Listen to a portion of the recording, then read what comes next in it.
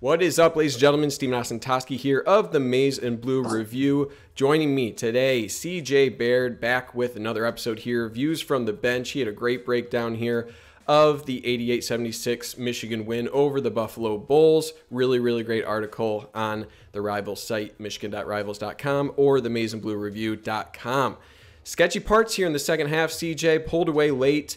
Janathan Williams for Buffalo, really great player, but you were there close and personal. What are your brief thoughts from this Michigan victory? Yeah, so I think the most impressive thing about this victory was it was coming off of a pretty emotional night. I mean, they had the banner raising, a lot of guys coming back from that team last year. So I think it was impressive especially the way they came out in the first half was especially impressive. There was some foul trouble early. Devontae Jones had a couple issues. Caleb Houston had issues.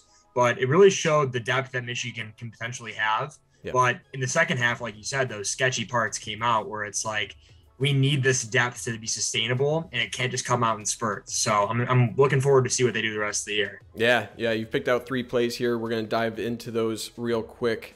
Before we get there, I heard that you got a souvenir from Michigan raising the banner, obviously a banner ceremony from Big Ten title last year. You got a gift from that. You got to show us here on the video what you got from last night, man. Yeah, so your sources are actually correct. Oh. It's the ring, the 2021 Michigan men's basketball Big Ten championship ring. Yes. Check this out right here. It's a beauty, and I mean, this is actually my 3rd ring. So let me show you the sides now. They usually detail these to put your name and number on the side here. So people can see it's Baird, number 24 from there. Yeah. And one of our mantras was all in last year. And that's around number 24. Then the other side, you have our record from the regular season. So we were at 20-4 last year. This is actually including the Big Ten tournament. Right. But Coach Howard, they threw it on there, showed what we did. We ended up finishing 23-5. And this is a great souvenir. Like you said, a little souvenir for a great year last year. Yeah, I'm surprised you didn't show up to this video with like the Tom Brady look, right? Where you just got all of your rings on. But no, man, that's awesome. Congratulations. Obviously part of a great team, and excited to break down these plays, man. You ready to jump into it? Yeah, let's get to it. Okay. All right, here we go.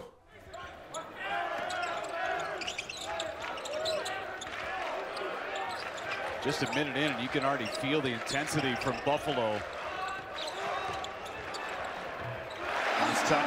Tons happening on this play, CJ. I mean, there's just a ton of action. Talk us through what's going on here. Yeah, so actually one of the first things I wanted to talk about was a lot of people identify an out-of-bounds play and think every single, the ball has to be inbounded to score right away. So people think out-of-bounds play, they think, okay, there has to be a right-away scoring option. What I think Michigan does really well as a program is they add actions onto things that may not be expected. So you said there's a lot going on here, but I think what's really important to note is it's not an immediate scoring play. A lot has to develop. So as you can see here, Devontae inbounds the ball to Johns at the top and the elbow here. And Eli Brooks cuts in and kind of looks for the ball. He's throwing his hands in the air like, I want this pass. There's also on the weak side, if you can leave it right here, Hunter is setting a screen for Caleb Houston. So he's setting a back screen on this play for Caleb Houston, trying to get him open and keep the weak side defenders engaged. So this is all happening, and all of this action is in an attempt to get Devontae Jones the ball. So as you can see, if you roll the tape a little bit, watch how they do this little curling action on the block. So Devontae comes back, sets a screen for Eli. As he steps in, Eli runs out. Brandon Johns is looking at this side the whole time, too. So this is what he wants. So he's going to hit Eli on the wing over here. Nice, quick and easy pass. Devontae Jones steps up and sets the screen on the back of Johns' defender. So what this does, this is more of a relief screen. So, I mean, Brandon can go to the rim and score here. But what this is going to do is this is going to actually open up Devontae Jones more. So when he sets this back screen here, if you can roll a tape a little bit, the guy that's guarding Jones has to step off and help on Brandon Johns. If you stop it right here, see number 33 on Buffalo? He puts his elbow on Brandon Johns here, trying to slow him down. And he's got to offer some help to number 34, who's trying to get under the screen to stay with Johns.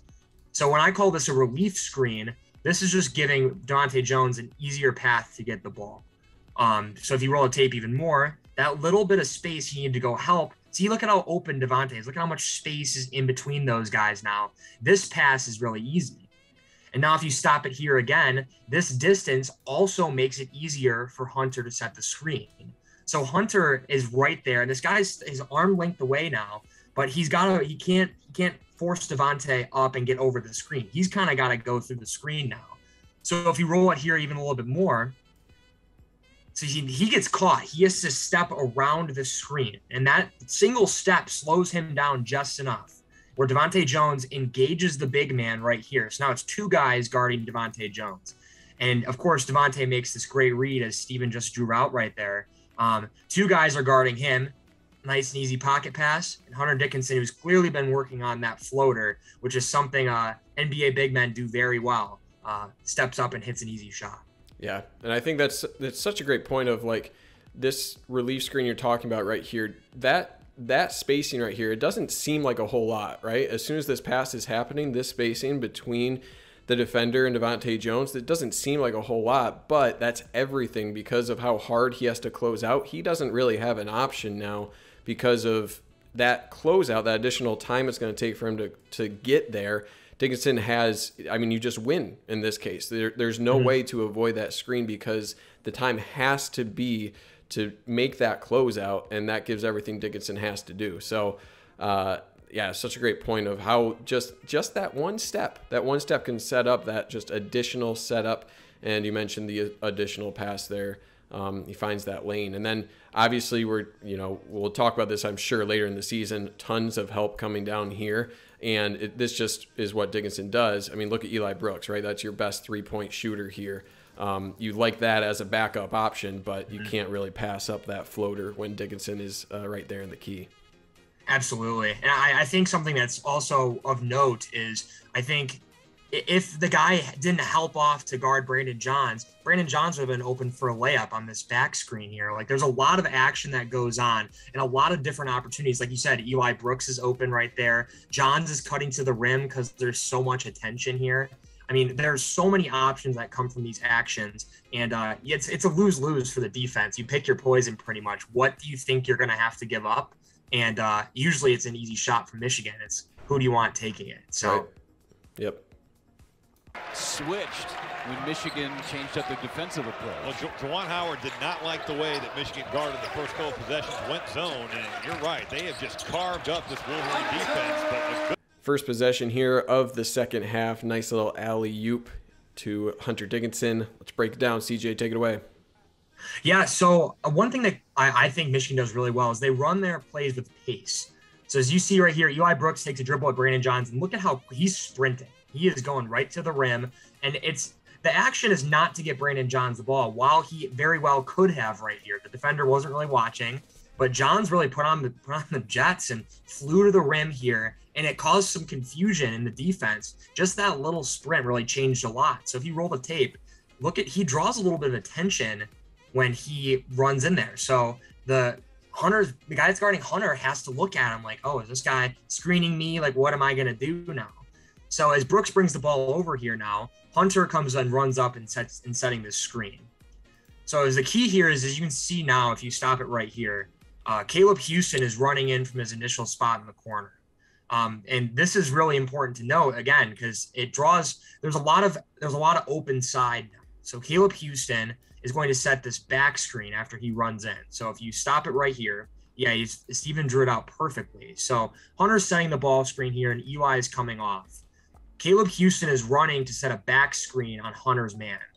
So what this does is it frees up Hunter going to the rim. See, he makes contact with the big man, and he's stuck. He's completely flat on this screen. And actually a term that Coach Beeline used to use, he called it Velcro on the screen. So if you just get stuck to the screen, he called it a Velcro. So when I say Velcro, that's what that means. This guy Velcros to the screen, and he's stuck. Hunter is rolling right to the rim, and Eli makes an easy decision. So what happens here now is Eli is driving. The big man is staring at Hunter. They're both looking at Hunter. They're both watching this play. And when they should be guarding Eli, should be his first priority right now. So if you role play even more, now Eli's got a lane to the paint. Like he's got so much space to go. And since the big man if you stop it here again, since the big man got hit on the screen by Caleb Houston's guy ends up being the one that should be guarding Hunter. So if you watch this here, if you stop it, actually right here is perfect. Yeah, Janathan Williams is stuck now guarding Hunter. Now there's two guys guarding Hunter right now. He has to help off because the screen was set so well, and Eli's got a lane to the paint. So if you roll it even more now, Janathan Williams decides, okay, I'm prioritizing guarding Houston, my man, for 3, and he leaves Hunter wide open to the rim to get an easy layup on a great pass by Eli Brooks. Yeah, it's kind of crazy watching this like in slow motion, because it's like, where was he going? Where's Janathan Williams going? Like, I mean, you could argue that, like, I don't think there's any argument he needs to pick up Hunter Dickinson in this scenario, but I mean, this is such a good set where you have a guy who has a big man going right into his path, right? Dickinson is right there, right next to Janathan Williams, and Buffalo just completely lets him go up for, the easy alley-oop. So they're definitely confusing Buffalo a little bit out of this half, and we'll see this set run again with a different option here. But you're right, and it's good to point out that Caleb Houston's motion here to the three-point line, obviously that carries some weight, probably in whatever scouting that Buffalo did. They don't really want to give this guy the option out here on the perimeter with the shot that he has. And I think it's a good point too. Like you said, there's so much confusion. And what I love about college basketball is, and you see this in my main complaint about the NBA. Actually, it's not a complaint. I guess just a thing I wanted to point out. The guys in the NBA are superstars. So sometimes it's get an advantageous switch, and we're gonna go to work. In college, the coaches really spend a lot of time putting together these really good plays. And they're more evident in college because you need some more sets to get these guys open. Right. Not that they don't run plays in the NBA, but when you see this complicated set in college, it really shows the levels and the layers that these coaches look at each play. They think of each option. They think of, if I was this defender, what would I be doing? Right. And that's how we get these plays to work. Yeah, that's thing beauty. Up to a 12-point lead. Those shots were falling in the first 15 minutes of the second half for Buffalo. They're going to go right back to it. Here's the ball screen. Here's the back screen. Houston, 3. Got it. The fresh. It's a great call by Robbie Hummel there. Right? He said going right back to it. Talk us through it, CJ. Yeah, and actually this is one of the reasons I love Robbie Hummel. And the guy's a Purdue legend, great player. And he is a fantastic color commentator. If he's ever on your game, make sure you're watching it. This guy really sees the game really well. And as he says, it's the same play we're running. So Steven and I broke down this exact same play earlier, and Michigan ran this one to perfection. It's kind of a pick your poison type once again. Yep. So if we run through the clip again, Terrence Williams runs under the rim, and Caleb Houston leaves the corner and comes and sets the back screen on Hunter Dickinson's man. It's the same thing from earlier. But what happens now is, as we broke down in the earlier play, Janathan Williams, who's guarding Caleb Houston again, is put in the same exact dilemma, which is kind of ridiculous. So Eli Brooks gets this easy lane off the screen. Caleb Houston setting the back screen on Hunter's guy. While Hunter's guy actually saw it a little better, he's way out of position. He went the wrong way to guard the screen. So actually, if you stop it right here, the guy that's guarding Hunter is number 42. So see how he goes to the other side here. And that's just not the right way to do it. It's tough in game to recognize this, but what needs to happen is he needs to be on the same side as Hunter. So when you're deterring a lob play, you want to get into the body of the guy you're guarding. So since there's so much space in between him, it puts more pressure once again on Janathan Williams, as Steven will circle him right there. He has to make the decision again. What am I going to do? What am I going to take away? And Janathan had a great game offensively, and he's a fantastic player, as you could see from this game. But Michigan makes it really hard, even for the best players, to make their decisions, like snap quick choices. So earlier in the game, if you actually roll it back a little bit, Janathan left Hunter Dickinson and let Hunter get a lob. He remembered that. He totally remembered this play, because what he does is he stays for 1 second too long in the paint. So he's standing there and sees Hunter, and he's guarding him like, I'm going to get this lob. When in reality, Eli Brooks has got a wide open pass to Caleb Houston, who makes the right read and steps out for 3. And then once again, it's beautiful play design by Michigan. Actually, if you can roll it back even a little bit more to where Caleb Houston's setting the back screen. So the key to this play with Caleb Houston pulling out, and I think this is just, again, beautiful design by Michigan. There is nobody in the corner where Caleb Houston came from. So if you look down by the scoreboard over here, it's an empty side. So Buffalo has no other options to help. So like if somebody was standing there, for example, they could be able to come over and help a little bit on a pass out to Caleb Houston and maybe give Janathan Williams more time to guard both. But since there's nobody there, Janathan Williams has to guard the rim because you don't want to give up the easy layup. And so now Caleb Houston's so much more easily. There's nobody helping over there. He's absolutely wide open. There's 5 blue jerseys in the paint or in that corner, and they're all confused. They're like, we can't help. We're all trying to guard our guys. And Caleb Houston gets a wide open shot, and actually an extremely key shot in this game to kind of put them away. Yeah, and the funny thing too is that 34 is really confused down here, right? Because he's in the paint, he's noticing there's a back screen going on the weak side here, or I guess kind of away from the play here with Donte Williams. And even if this doesn't work out, even if maybe it's a bad read, you can see Eli Brooks, his eyes seeing Janathan Williams there on the block. That's what triggers him to pass it out to Houston. Even if Janathan Williams is able to get out there and contest that shot, the eyes of 34 down here in the paint, he's still looking here. You got one extra pass here to a guy, maybe not as good of a shooter as Caleb Houston, but still he was like 2 for 3 on the day, someone who probably improved quite a bit over the offseason, as we've seen from his play during this game. And just this action here with Eli Brooks, everything going on there. You have still 3 bodies in the paint, 2 guys on the perimeter. You take this shot if you're Caleb Houston every time, and then if not, you got a wide open Terrence Williams here as well, and no good options for Buffalo to close out on that one. And you make a great point about that weak side movement, number 34 on Buffalo being confused. I actually pointed this out in my article. I think Michigan could have done more of this, and I noticed this late in the game. Michigan made an adjustment, and they had some more weak side movement. Weak side movement is really key to do exactly what you just said, cause some confusion. So number 34 is stuck in the paint here. He sees this back screen. And like you said, now when Caleb Houston's coming out, Terrence Williams is wide open. He's so focused on guarding the ball that he's not worried about the guy he's guarding. So this action on the weak side, it caused enough confusion where there's another option. And it also makes it harder for them to guard that ball screen. So, number 34, he didn't even move. He just looked like he's stuck in quicksand. And I'm sure Buffalo had some rule where if there's a ball screen occurring, you kind of just stay there, and whatever happens on the weak side doesn't matter. But clearly his teammate didn't know that, and he went to find Devontae Jones, which absolutely left Terrence Williams wide open. Right. And even though Caleb Houston, who, like you said, is a fantastic shooter, Terrence Williams did improve his jump shot. And he worked really hard at it.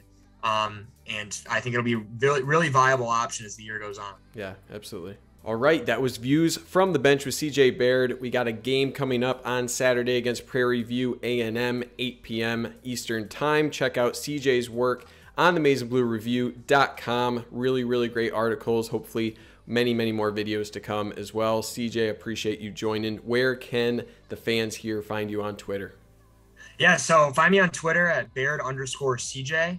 Steven and I are putting out some video analysis throughout the season. I'll be writing some articles, getting an in-depth, detailed look at Michigan basketball, things I think they can improve upon, draft profiles, and other stuff as they actually go on a pursuit to get another one of these babies. Get another ring, get a Big Ten championship. I was going to say, go to his Twitter. He's got some really great photos of that ring. And no, I'm just kidding. No, I'm excited to see that, man. That'll be great content. The article's there on the MaizeandBlueReview.com. Really, really great stuff. Follow the Twitter of Maize and Blue Review at MaizeBlueReview. Can follow me at Stephen Toski. Throw the channel subscription while you're there. Check out all the podcasts. Everything we got going is a really exciting team here. Okay, I've rambled on long enough. Thank you all for watching. Stay safe out there. As always, go blue. Go blue.